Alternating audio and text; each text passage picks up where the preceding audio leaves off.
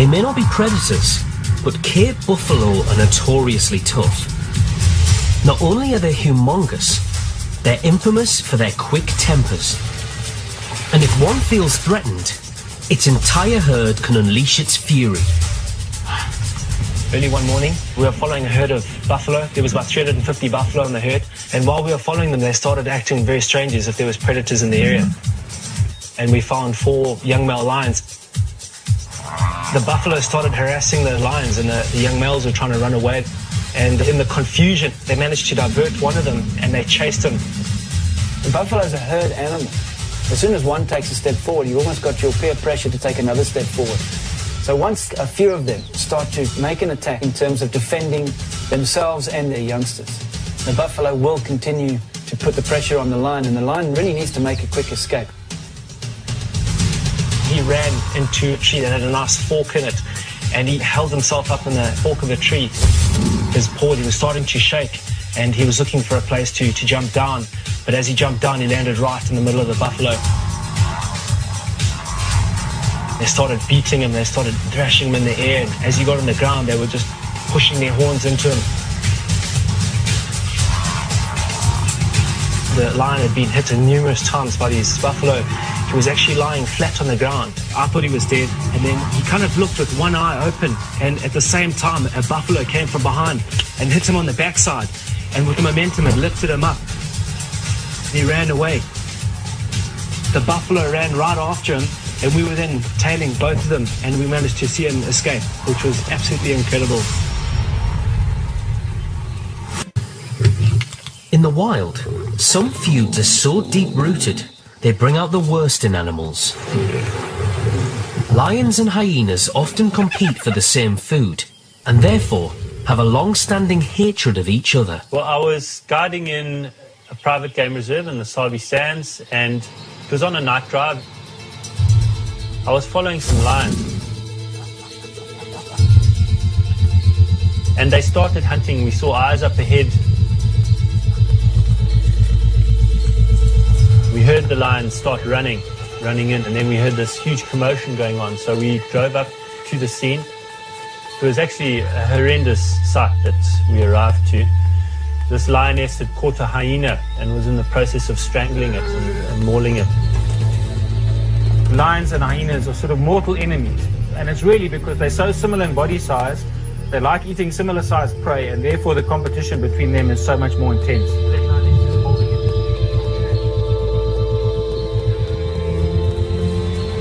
Another lion came in and savaged it on its hindquarters. You could hear bones cracking and tearing flesh. One thing that struck us was the hatred, that intense hatred that lions have for hyena. They really dislike them immensely. This has been a traumatic social interaction between the lions and the hyenas.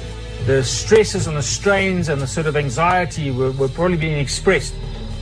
This is competition at its highest point. Hyenas often kill lions' offspring, and vice versa.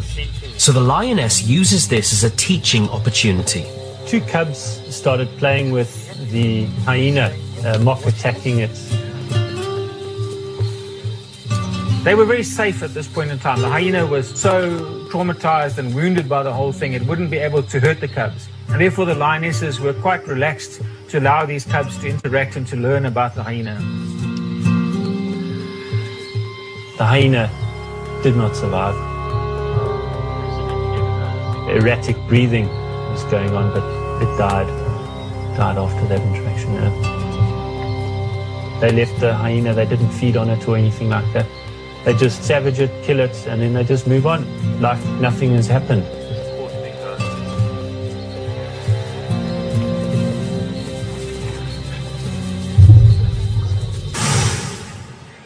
Many of Africa's fiercest predators target the waterbuck, a large antelope.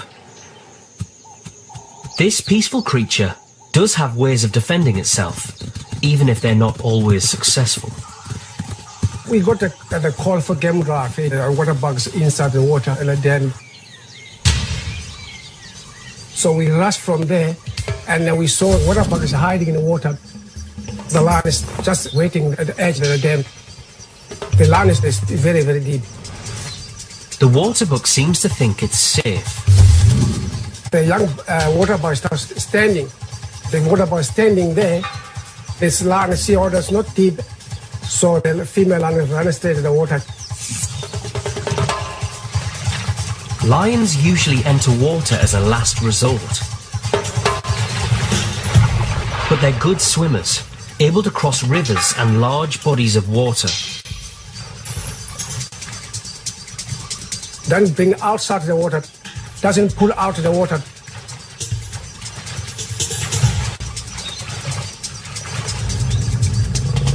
Lionesses do share kills with their pride, but not always willingly.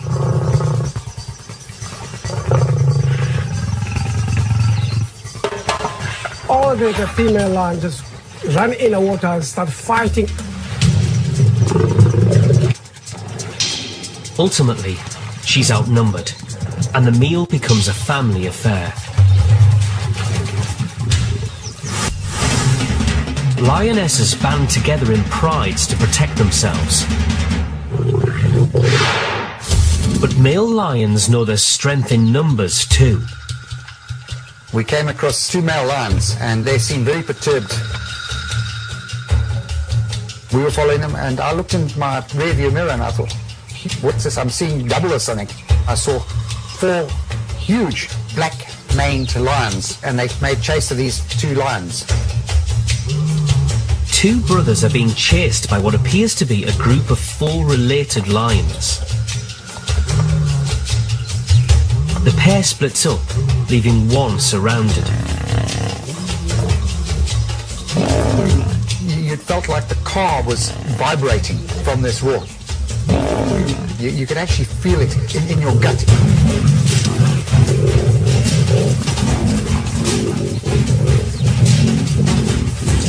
It sounded like they were trying to get a message to these 2 blokes. Get out of here. It is so intense, it is actually frightening.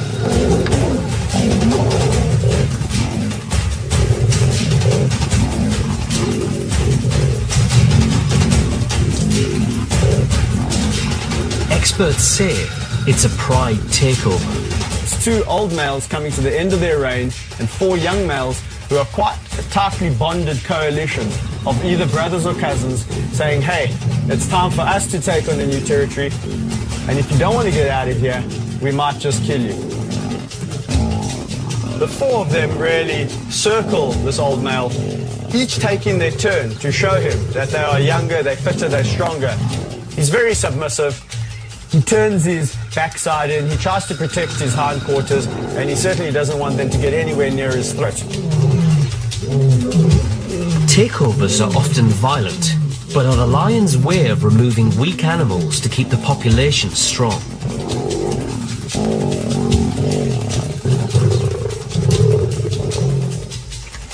When it was finished, I put the camera down and we just sat there, took a deep breath to realize we were in nature.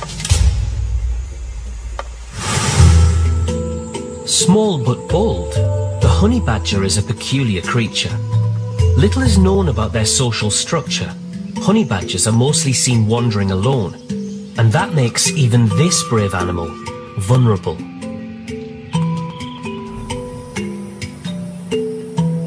We came across 5 young lions playing and climbing trees and falling off trees, and it was like a comedy act. And we were really enjoying ourselves. And then the lights started going and the lions wandered off. Suddenly, things take a violent turn. They fought a honey badger and were trying to kill it. There wasn't anything we could do about it because you've got to leave nature to take its course. And the honey badger fought and fought and fought and fought. And the noise from this honey badger was unbelievable. One was in the front and the other one was at the back, and they were tugging it. To defend itself, the badger emits a putrid odor. The smell was unbelievable. it just wouldn't die. Most of the young lions get bored and leave, but one stays behind. And the honey badger was scrabbling, trying to get away from it.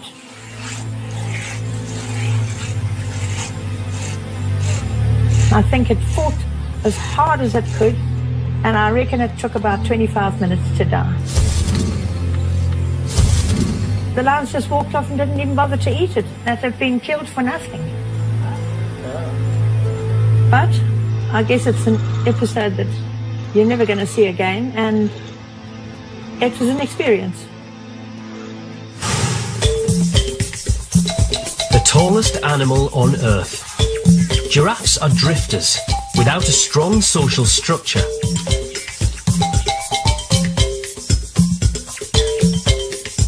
But these usually peaceful animals can become aggressive.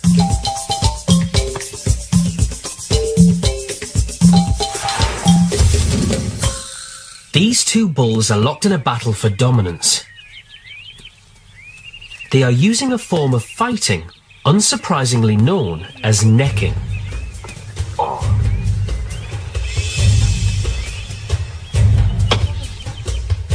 As the fight intensifies, one of the bulls is cut underneath the eye.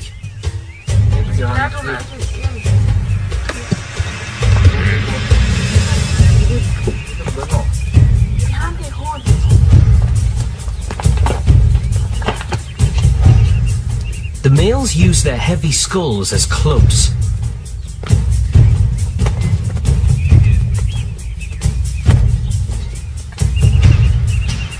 Then, a rare turn of events. Where's the lucky female?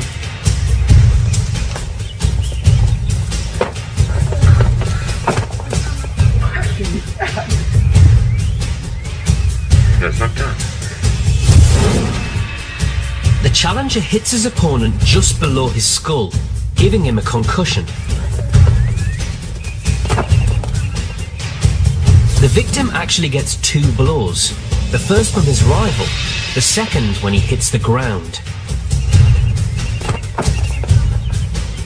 Now his neck is an easy target for any passing predator. One over, Chunky, one.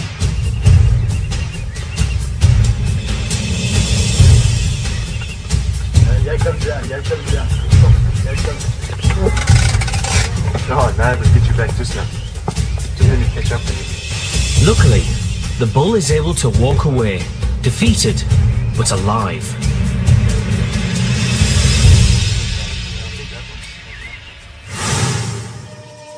The most elusive of the big cats, leopards, rarely blow their cover unless territory is involved.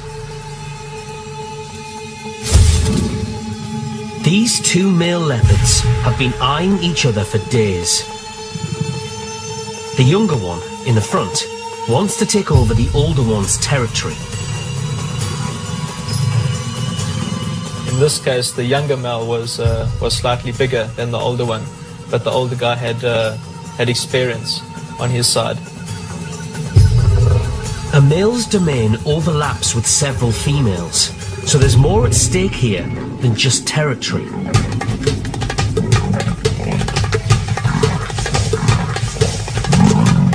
It sounded like taking bubble wrap and popping it from the nails going through each other's skin.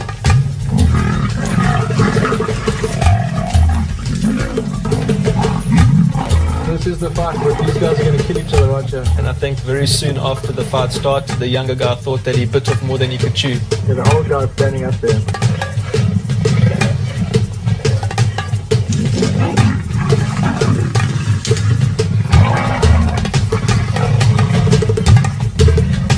The animals become so exhausted, they rest side by side, but neither will give up.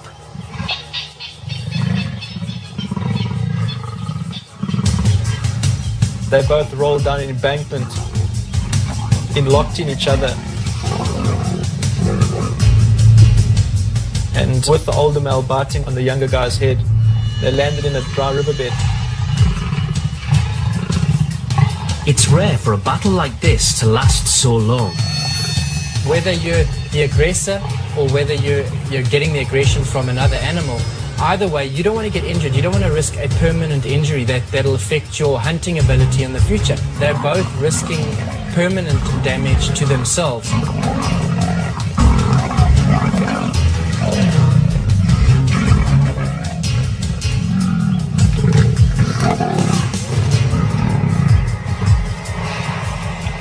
After 30 minutes, the older male gets the younger leopard's skull in a vice-like bite. It's the final blow. They separated, they moved apart, they lay about 5 meters apart from each other. The older guy got up again, walked around to the front of him and lay down, showing how big he was, still growling.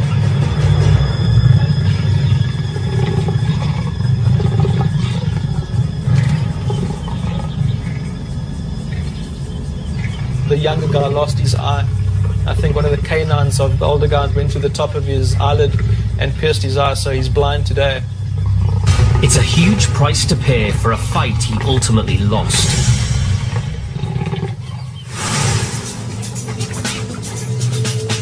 Nile crocodiles are ferocious under the best of circumstances. But when water is scarce, the males become even more ill-tempered. One of the most fantastic things I came across was in the Levubu River in Kruger National Park.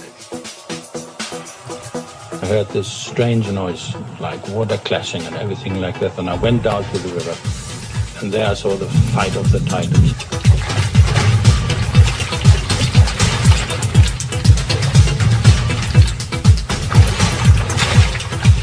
One male has intruded on the other's territory and finds himself locked in a death roll.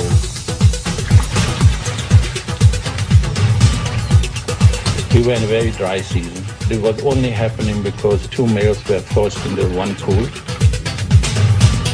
Fights like this usually last for less than an hour, but the animals are so evenly matched, neither can get the upper hand. This fight was over 3 days. It's crazy.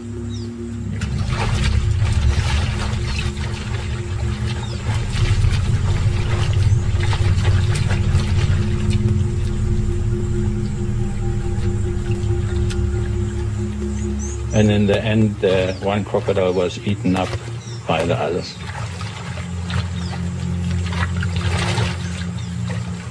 It's a poor luck of a wildlife filmmaker.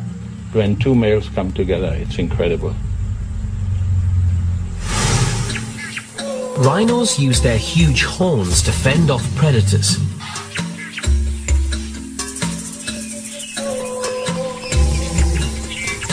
But they also use them to take on each other. We came around a very wide bend, and there, right before our eyes, were these two rhino actually locked in battle. In Namibia, these two rhinos are waging an unusually brutal fight over a mate.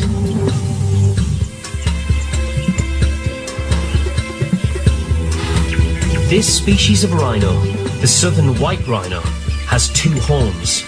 The larger horn can grow to 1.5 meters long.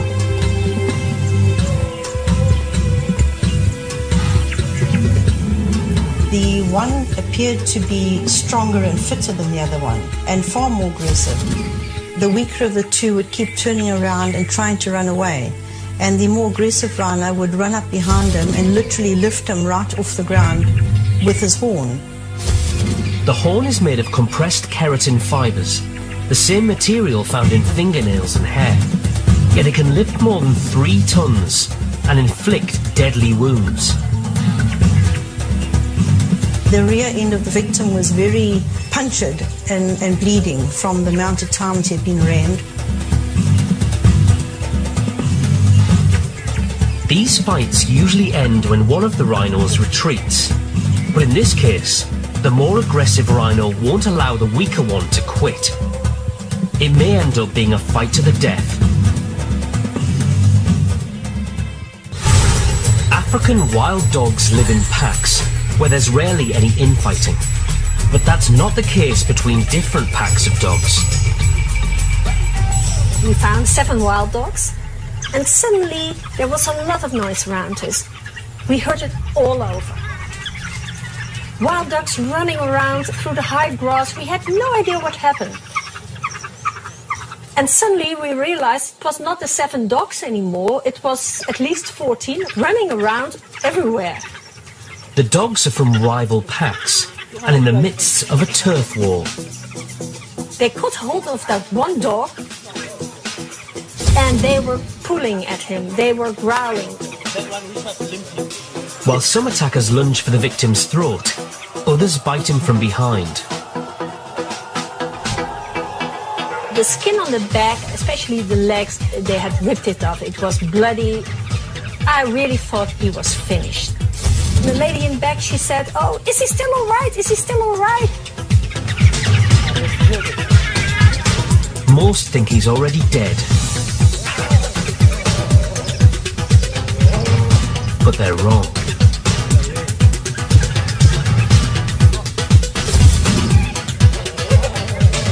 Wow, this is something new you will never see in your life. Even the ranger said he lived there his whole life. He'd never seen something like that before.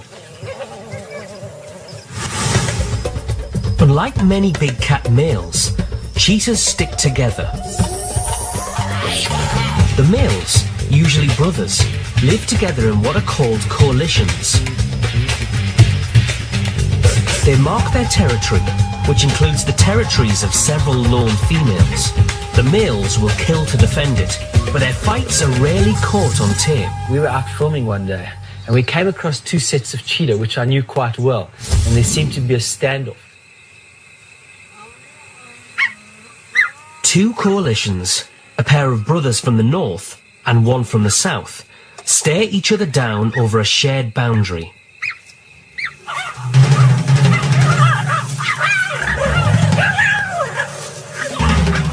The sides are evenly matched, making the fight even more intense.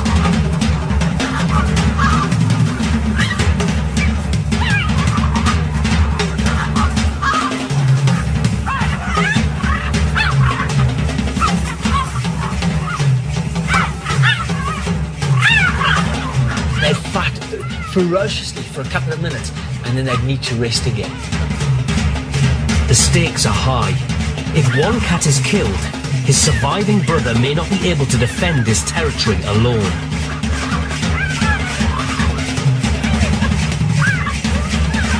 As exhaustion sets in, the fighting becomes more chaotic. They just didn't know who they were anymore. And the fight just got so ferocious that one cheetah actually turned and started attacking its brother without even knowing.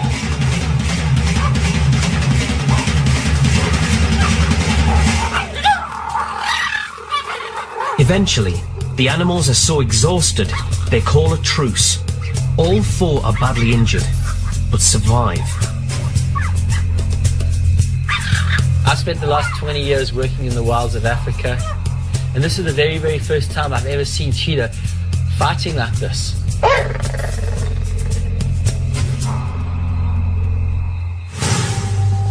Wild dogs are among the most skilled hunters in Africa, more successful than lions. But their kills often attract their arch enemy, the hyena. The Rondolozi Game Reserve was following adult wild dogs. Eventually they caught a young impala. One hyena arrives and thinks he can dominate these 4 wild dogs. So he charges right into the middle of the dogs. Hyenas and wild dogs, ever since they first came across one another thousands and thousands of years ago, they were never going to be friends. They were never going to be mates. They were never going to get on.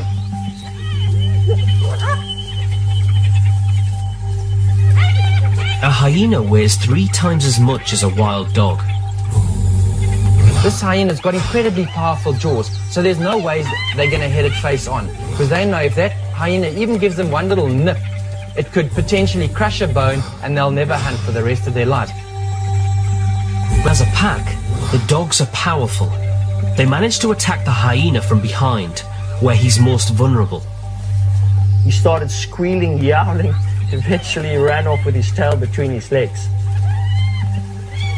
So in that case, The dogs had successfully defended.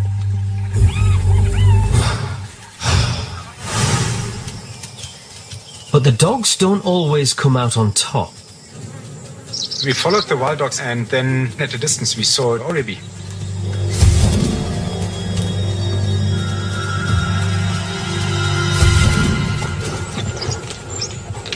By the time we had the vehicle stopped and the camera up, this little antelope was already torn into pieces. We saw these two hyenas coming in. One of the hyenas took one of the pieces, and the wild dog saw that.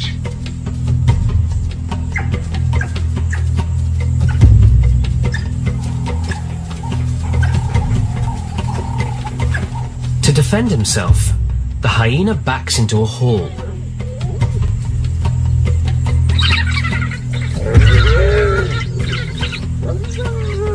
The hyena obviously knew that its most vulnerable side is the back end, is the blunt end, and the sharp end in the front is the one that needs to do the job.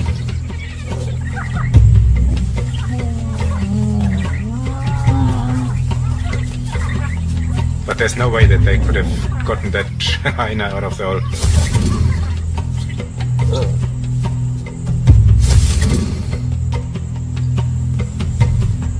Ultimately, the hyena is saved by his quick thinking.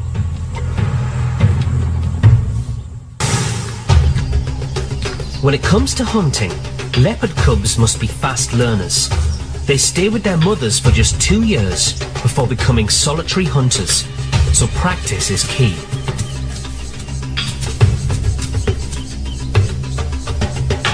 We'd been out for about 45 minutes or an hour when we saw the leopard for the first time. The rangers said to us that the leopard was about 19 months old. That particular morning we didn't see the mother. It was playing, it was climbing trees and running around and having a great time. Initially, when the leopard jumped onto the branch, we didn't know there was a nest of oxpeckers there, and neither did the leopard. The leopard suddenly seemed to hear something. We saw it moving towards the end of the branch, and we didn't know what the leopard was trying to do. But obviously what it was trying to do was to get into the nest.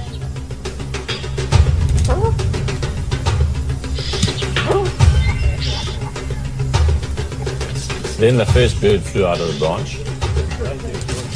The leopard caught it. In fact, the bird was still squawking and didn't kill the bird immediately. It was just like a cat playing with a mouse.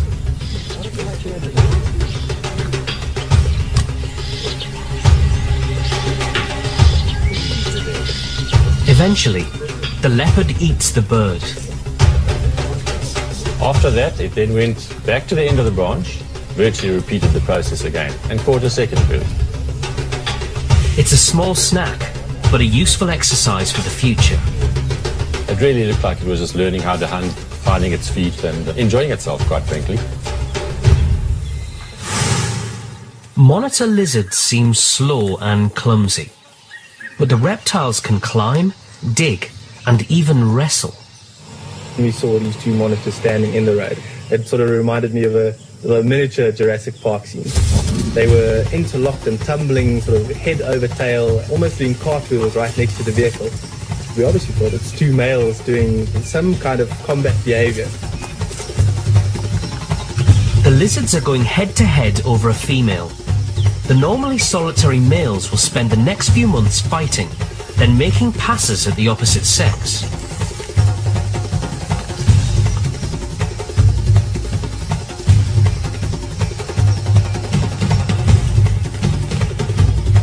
The way a female attracts a mate is by moving around during the mating season, leaving behind a scent of pheromones to an extent. Obviously, you can have 1 or 2 or 3 males that will link up on the same scent trail, and when they get closer to the female, they come into contact with each other, they'll start this combat. For the female, this is a win-win situation. She's all about securing the life of her young, and by doing that, she wants the strongest, most virile male mating with her, and by the males having combat, this is how that's obviously achieved. It was just incredible to capture that kind of footage for a smaller animal. As a scientist and a photographer, it was like a dream come true.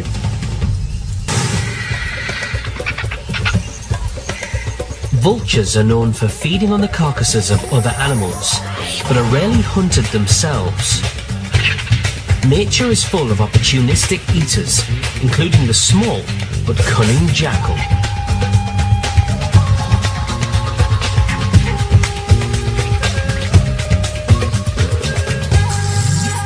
There were some vultures bathing in the water. Suddenly a little black-backed jackal went for one of the vultures. In the past, I've seen jackal, chasing birds like doves and little quail finches, and actually succeeding in catching them. But I think a vulture is a bit big for him because I think they weigh about the same.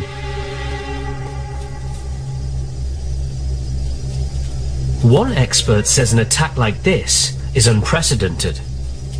I have never before seen this kind of interaction between a vulture and a jackal.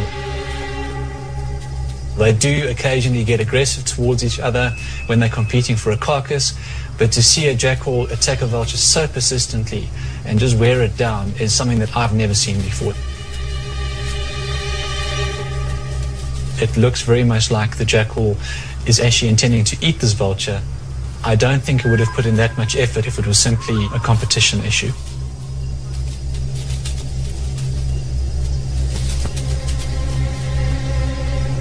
The vulture puts up a good defense, spreading its wings to appear larger and using its powerful beak to stab at the jackal. But the bird's bulk prevents him from flying off and makes him ungainly on the ground.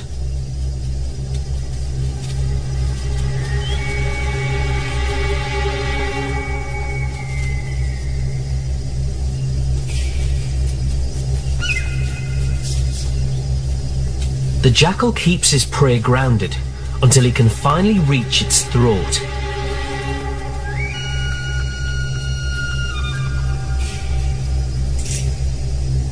An odd turn of events for two long-time competitors. Male zebras are unpredictable, and they become especially dangerous when breeding or territory come into play. In my filming, I often cover about things that zebras are fighting, but in this special case, this one developed into a real fight.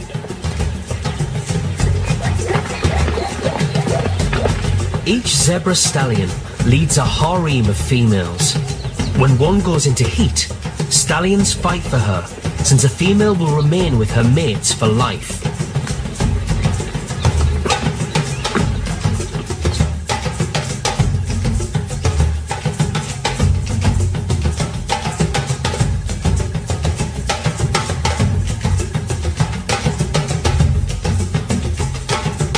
But this fight takes an unusual turn. When the fight went on for about 10-15 minutes, a third zebra stallion came in and stopped the fight.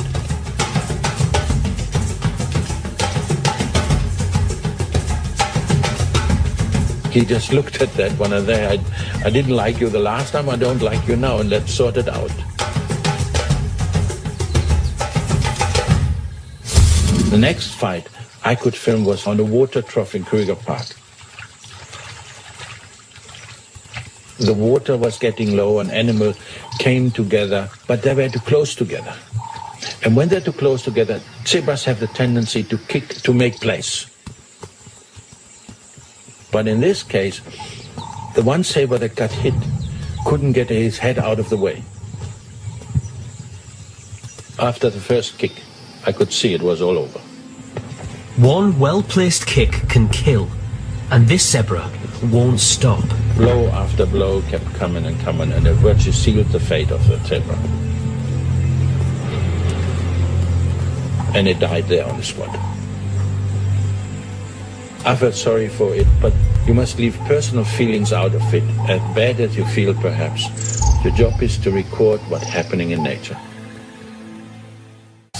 Honey badgers prey on a wide variety of animals, from birds to porcupines. But one of their favourite foods is snakes.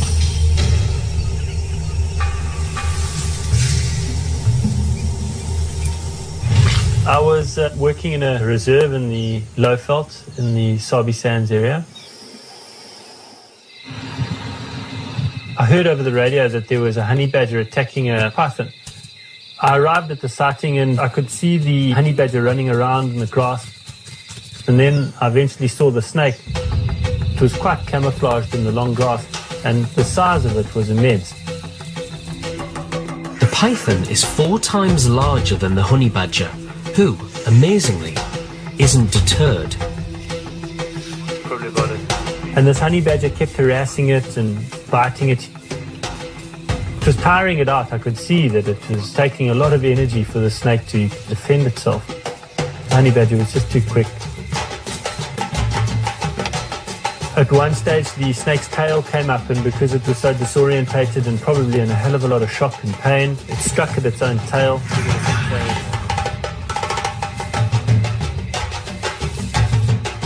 Snakes don't have particularly good vision. Obviously just saw that tail move past in its line of sight, and it just bit. Tried to climb up a small tree, but it was so weak it couldn't get away. Eventually, after about 10 or 15 minutes of watching this, the honey badger started to bite the snake quite savagely. The honey badger was just disemboweling the poor creature, bit it in the torso area and started pulling out intestines and things like that.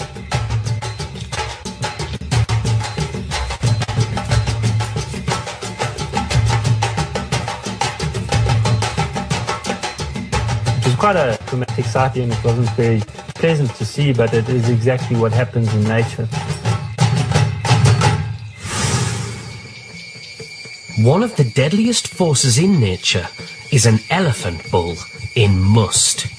Similar to human adolescence, the bulls are flooded with hormones, becoming unpredictable and dangerously aggressive. My husband and I went camping in the Kruger National Park. Next to the road, we came across 2 elephants standing very closely against each other. And we stopped to have a look, because to us it looked as if they were playing. The playing, unfortunately, very soon turned into a vicious fight.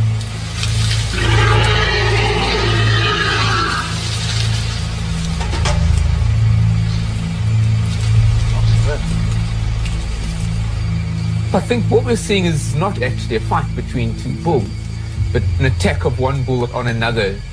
Generally, when bulls are fighting, they face one another head on, because that's the easiest way to defend yourself, and that's where you have the greatest punch.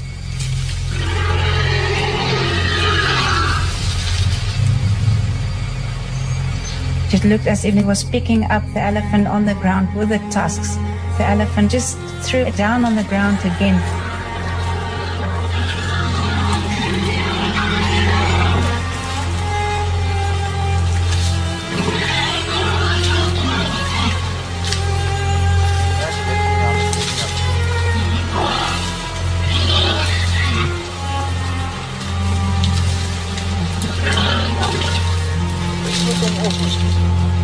But the older bull, who appears to be ill, doesn't fight back.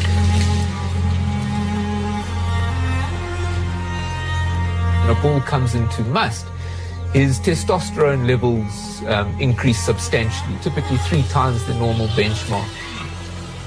And so he just becomes this raging male hormone, which clearly has some impact on his behavior and his mood.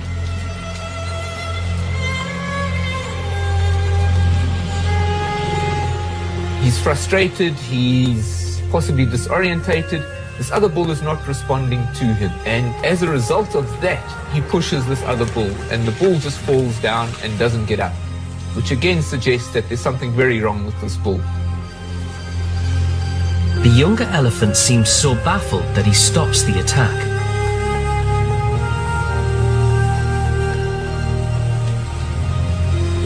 He starts walking around the other bull. At one point, he actually lays his trunk over this bull.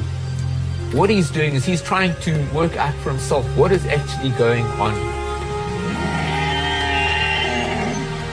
And the elephant kept on trumpeting.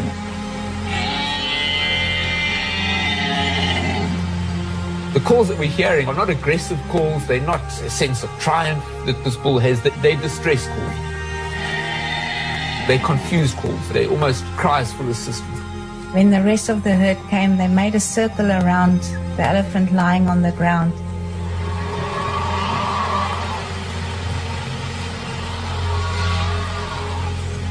The response that a herd shows to the loss or the death of another elephant depends on the relationship that that elephant had with the herd. The herd doesn't have a strong enough bond with the bull that has fallen down to actually come to his assistance. For onlookers, this was a difficult sight to witness. It was a very, very vicious thing to see, because people think about elephants as these big